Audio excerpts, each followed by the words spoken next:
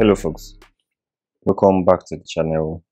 So in this video we are going to be looking at how to trade on Binance. Now this is for the mobile phone, that's for the Android mobile.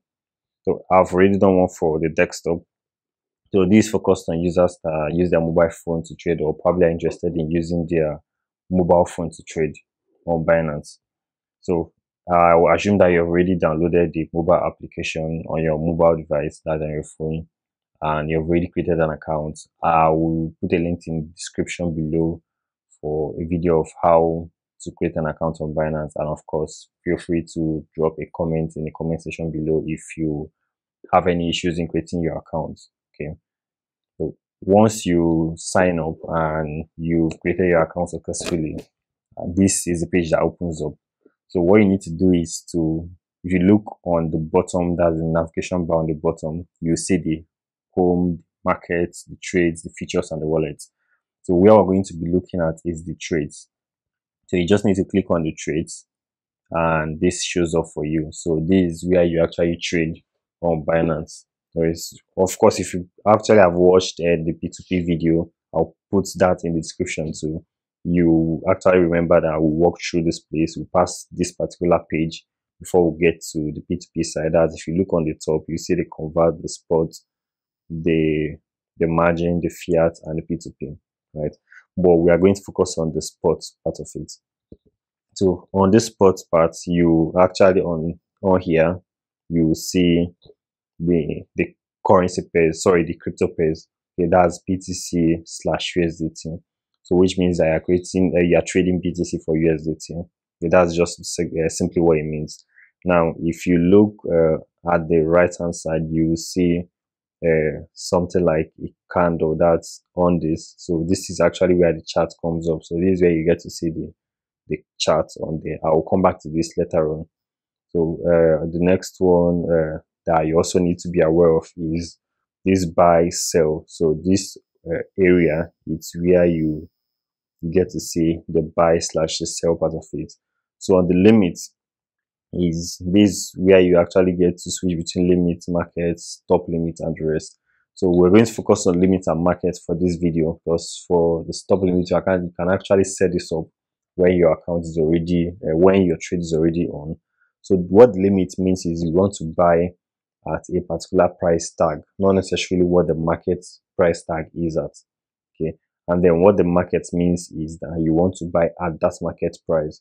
So for this particular video, if you look on here, okay, you will see that the market is showing 39,000 plus. Okay, so once you place an order using the market, so if you switch this to the market, okay, it means that you want to buy at this particular market price. But on the limit part, you can now switch between, let's say that I want to buy for maybe 38,000, for example. So what it means is that once your price gets down to 38 at any time, it automatically picks your trade. Okay, so that's just what it means. And then on here, you can actually type the number of BTC you want to buy, or you can use this navigation bar, that's this toggle bar, to switch between the percentage that you want to buy. Of course, we have the 25, the 50, the 75, and the 100 percentage. So you probably can use that, so you have more control by typing in the number of BTC you want to buy for. Okay, and then the same thing happens for the sell part. So the same thing you do for the buy part, you do for the sell part. Now on here is where you get to see the price tag. This is your order book. So this is where you get to see the price range, the sell. So the one on red is the sell and the one on the green is the buy. So this is the current price market range at which the sell and the buy orders are actually ranging. Okay, so going back to the candle, now to where we went initially.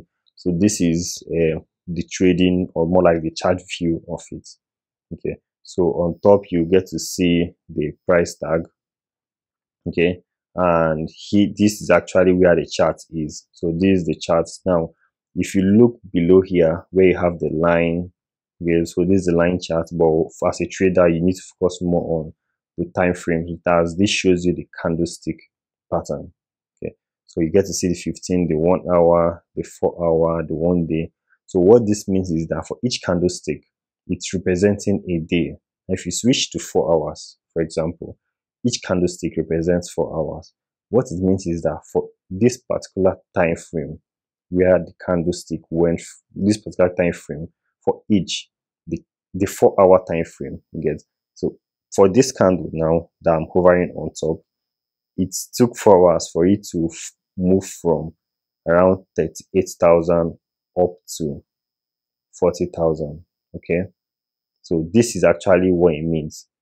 That's for that particular time frame. It's actually made that particular movement. So if you click on the more option, the drop down, you get to see other time frames available. So it's not just the time frame that it shows you that it's actually available. So you get to see all other time frames that are available. So you have the 1 minute time frame, we have the 3 minutes time frame, we have the 5 minutes time frame, and you can actually go way deeper depending on your preference. We'll even have up to the 1 month time frame, right? So this more like customize it, or more like customize to your own taste or your own preference, right? Now, the green color, what it simply means is that the markets or the price tag went up that particular price time range, and the red means that it came down. Now, technical part of it, what we call it is bullish and bearish. So the green is the bullish and the red is the bearish. Okay? But what it simply means is that the price went up and the price came down. Right. So if you scroll up again, you get to see the order book. Okay, so just like I showed you previously, this also one means, sorry, this is also where you can actually see the order book. Okay, so if you look on the top right, you get to see a star. So this way you can actually book market. Now let's assume that you don't want to trade BCC for USDT and you have other options you want to trade. You have different ways of switching that. You can just click on the top right and this opens up. Okay, that's one way. Or you can go back and click on this BTC/USDT2 and this comes up. Now you can search for the pair that you want. Let's assume I have USDT and I want to trade it for other coins, for example. So I click on USDT, okay, and it shows up the market range. Sorry, UDST, that's what I typed. So USDT, and it gives me an option of the ones I can actually trade it for. Okay, now mind you that there are some crypto pairs that are not possible for. Okay, so let's assume we want to trade, we have USDT, we want to trade it for BTC, we have BNB, we want to trade for USDT. So USDT BNB, you can see that is not available. Okay, but we can actually trade BNB for that. Okay, so you can see that if you actually search for it, it comes up. Okay, so there are some currency pairs that you can actually trade for the other. Now let's assume you want to trade one for the other and it's not available on here. Okay, let's see if this is available. Okay, so BTC by BNB is not available. So assuming that you have BNB, for example, and you want to trade BTC, so what you just need to do is come back, move to convert. Okay, and here you can actually make your conversion the way you want it. So you just have to choose the conversion that you want to and just click convert and then come back to spot and continue your trade. Okay, so this way you can just convert your BNB to your USDT and then you can now switch to the currency, the crypto pair of BTC to USDT.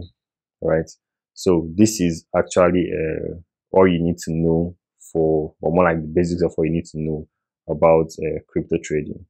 Okay, so do subscribe to the channel if you find this video helpful, and don't forget to click on that bell icon and also like this video. It's good for the algorithm so it can get to more people that actually are interested in this kind of video. Okay, that's the content of the video. So thank you for watching. I'll catch you in the next one. Peace.